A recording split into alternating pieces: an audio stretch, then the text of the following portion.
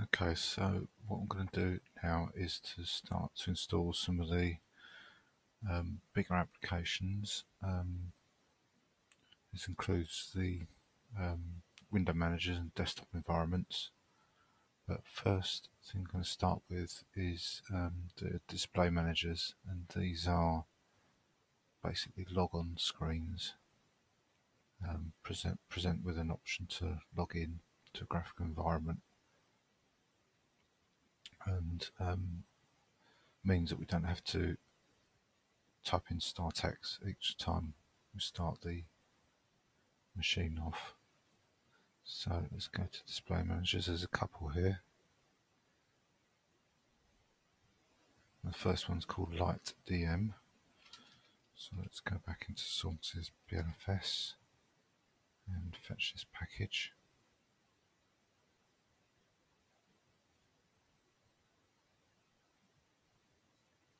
And there's an additional package here to fetch.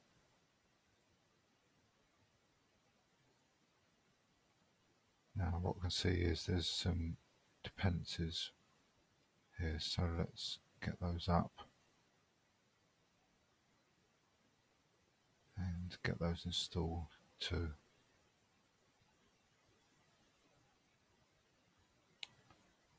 So the first one at the back of the list is a runtime dependency, but we may as well install it now. So let's save this link.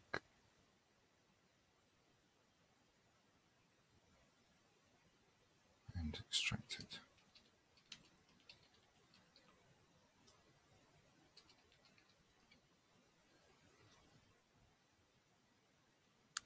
And what we've got here, so we've got a build directory to make, and okay, we can add in .book equals true to the meson command.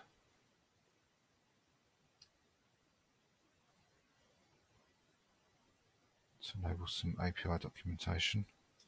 Oh, not like that though. We need to put the two dots in. So just recreate that directory.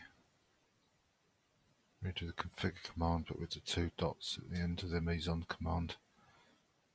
That's better. So now we can do Ninja to build it. No test suite, so Ninja install.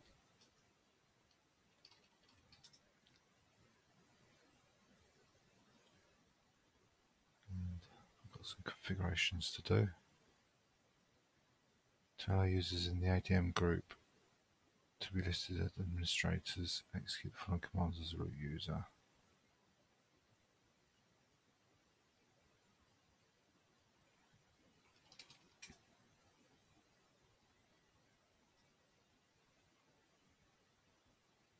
So I'm not sure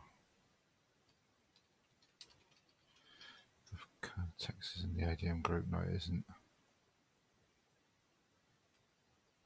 So it doesn't actually say to allow using.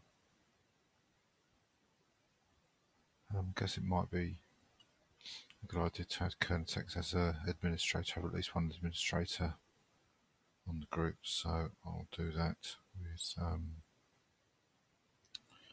user mod.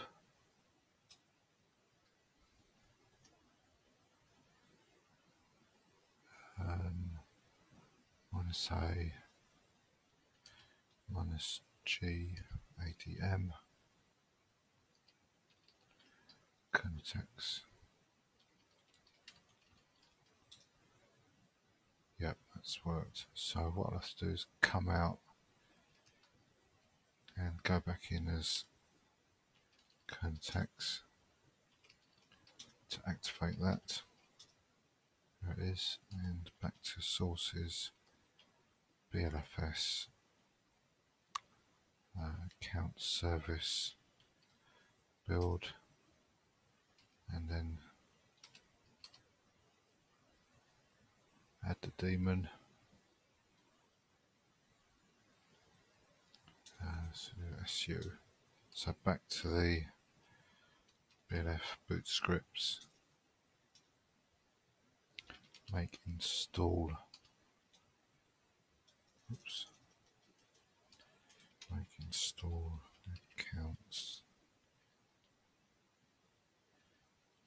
daemon, and we can start that too.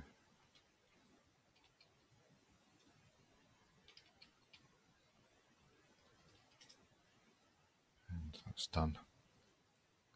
So we can just tidy that up.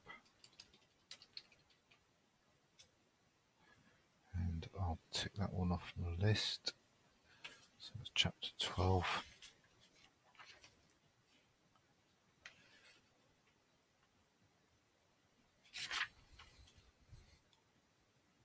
And now we go to libx clavier. Let's just check the dependencies. Look like we've got all of them, so let's download this one.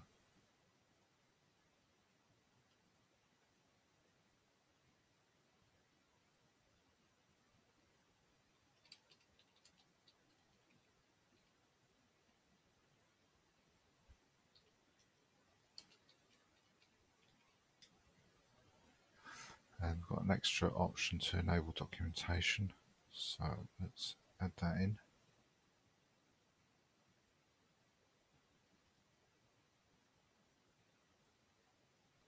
No test suite, so sudo -t make install. And that has failed.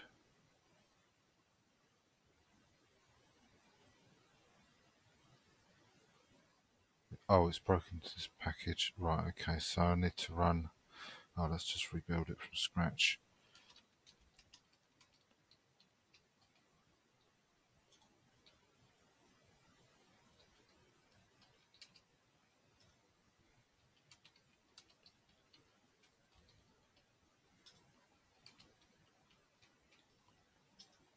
So I rerun the config without the enable GTK doc.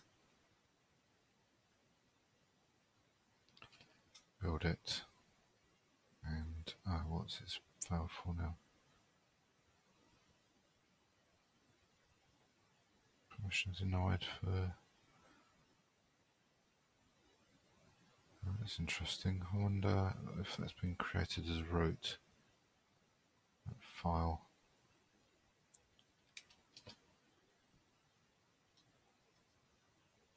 It certainly has. So I'm not sure what that is. I'll just change that to my own user. Maybe it's something I've done by accident as the root. Oops.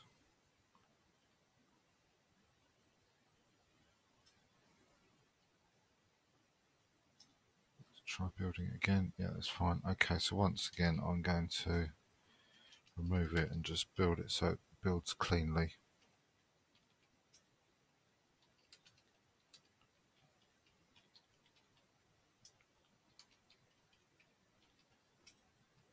So bring back the configure again. And build it. It's better. sudo make install. And that's done.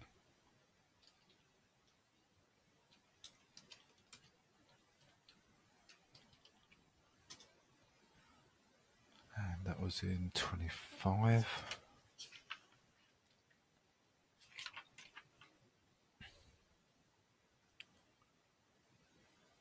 libx clavier.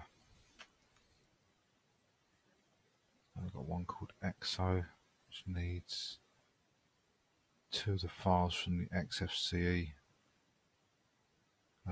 window manager, funnily enough. So it's something we'll be installing later, so probably won't have to install these then, which kind of helps a little bit. Let's do this one here first. glib. Yeah, we've got these. So I'm going to create a separate XFCE directory to store these in. XFCE. So I'll just download it here.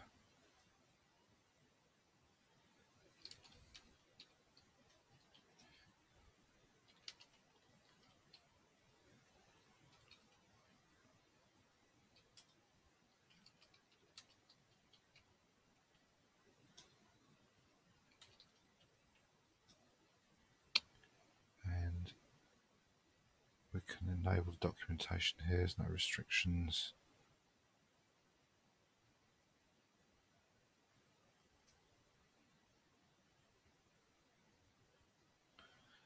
And build it.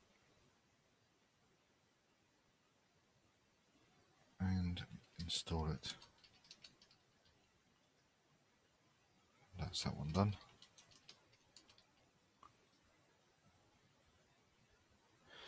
So let's mark that off. Chapter 35. libxfce for util. So that's actually the first package that would get installed for the XFCE desktop.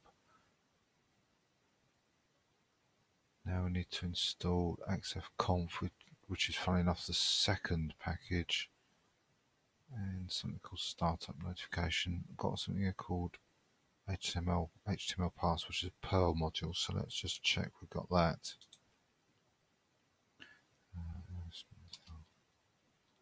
Perl, and it's called HTML pass 372. Yeah, we've got that, so we would have installed it. So let's save this one. No, sorry, not yet. Let's go to startup notifications.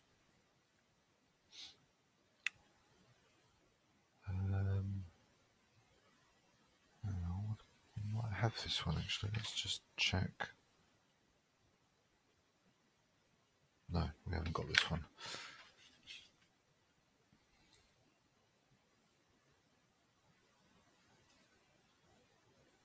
So I'll go back to BLFS.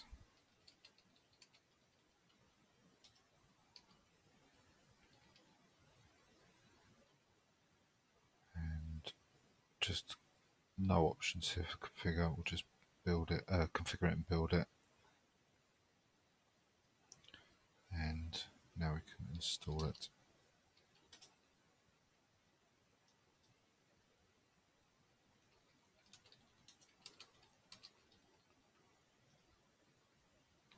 So that startup notification is done.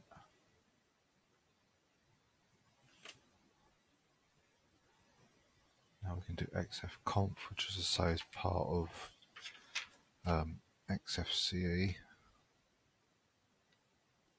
So let's got the util, we've just done that. So let's download this. Go back to the XFCE directory. Move the xfconf file here and extract it.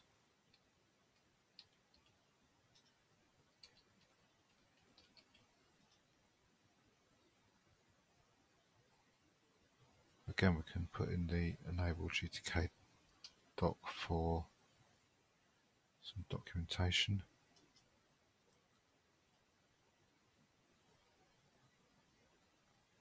And we can make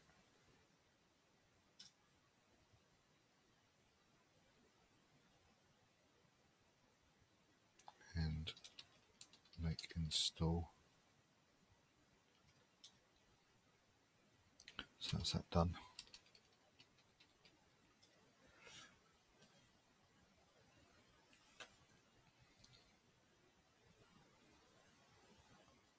So now we've got XFCE for UI, and this is the third package for the XFCE desktop.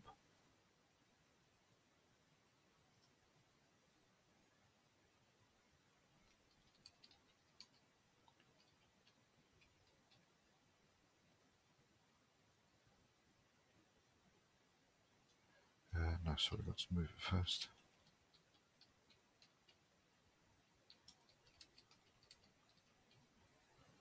For UI, so extract that. And once again, we can add in the documentation command into the configure command.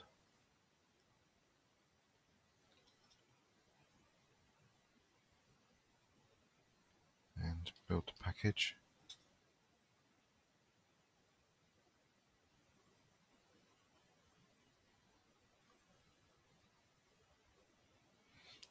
And make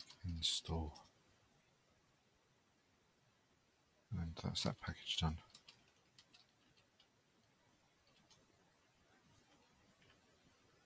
Now we can do EXO, which strangely is the fourth package in Limbic XFC. It looks like we're building part of the XFC desktop, but it's okay. When we come to do it, we'll have fewer packages to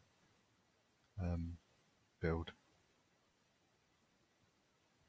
So we've got all the dependencies for this. Is this a Perl? Yeah, that's a Perl module. Let's just check that we haven't got that already. I think we have. It looks familiar. Yep, we have. So I'm going to move the EXO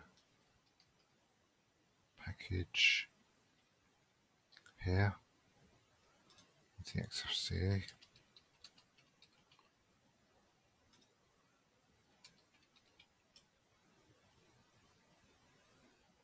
And configure it. Once again, we've got the command to build the documentation.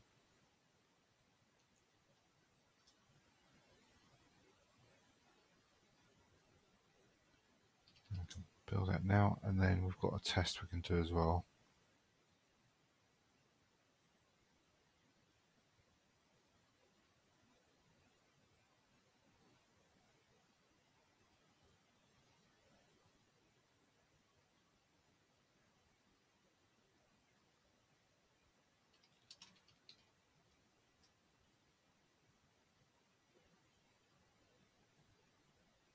And that's finished, so let's now install it. It's complete.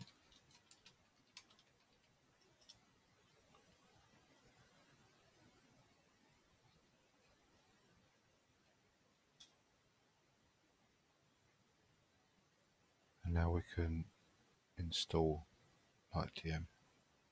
So let's extract the, oh sorry, go down back to the BLFS directory. Extract the main package.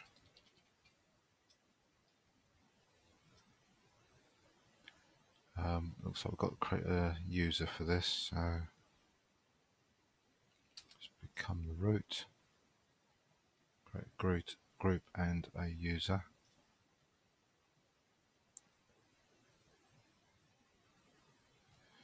Now we do a set to change something for the PAM configuration files for login D, and we install it with this big configure command. Let's see, there's no extra options, so I'll just copy this in. Just going to do the config on its own so I can examine any summary at the end of it.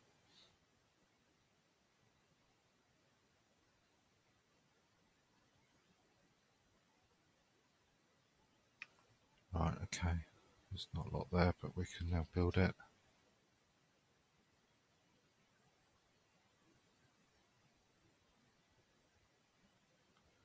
And install it.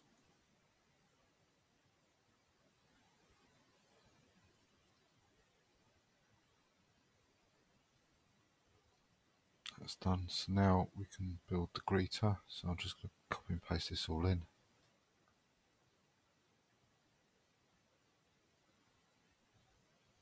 And that seems to have been done. Make install to complete it. That's done.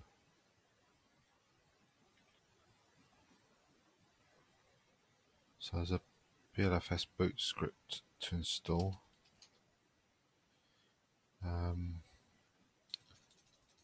SU.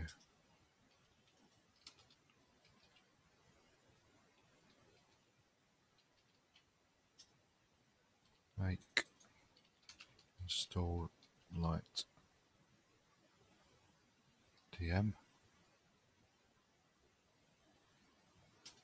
And as it says there, we can start it.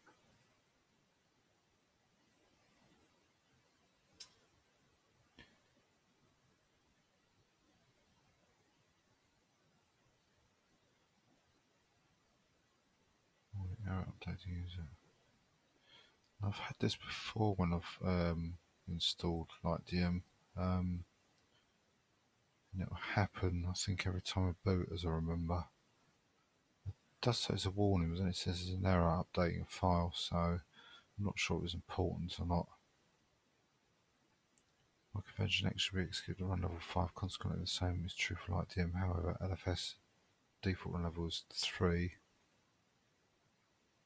So I need to come out, get to the X terminal, to the console and type in it 5.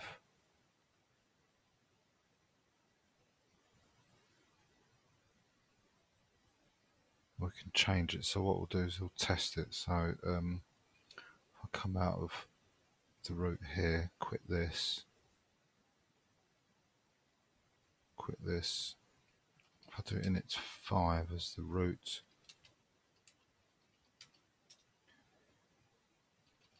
it should start up, agree to, and there it is. So we just pick the user here, there's only one, Kernotex, and the reason why it says failed to start session is because there is no session for it to connect to. So what have we got here? There's nothing there. Large font. That's a large font, we can't see the rest of the menu. Oh right, now it's come up. High contrast. Yep, that's worked. I'll put back the small font because it obviously doesn't work correctly. I don't know if this is going to power it down or just quit it. Yes, it looked like it will shut down the machine. So I'm going to try this to shut it down. Let's see what happens. And it is doing that, so that obviously works.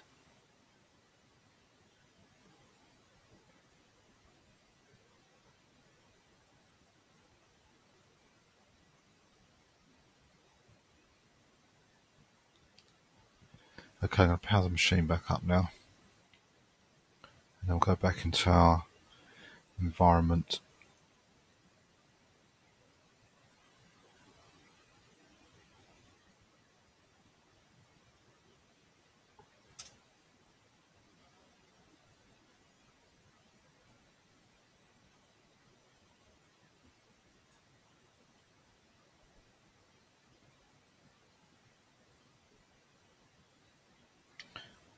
Okay.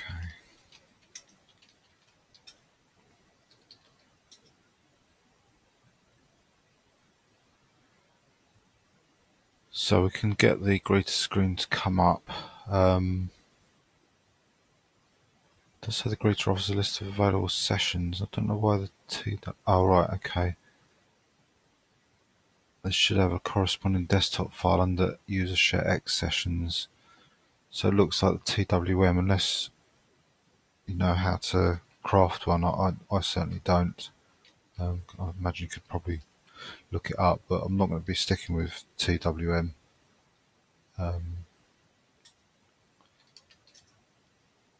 X sessions, yeah, it's not even there, the directory. So yeah, I'm not going to be sticking with TWM. So as soon as we get a session that can create this desktop file, then we can test this properly. So that's LightDM. What I'm going to do actually is I'll go back to the index.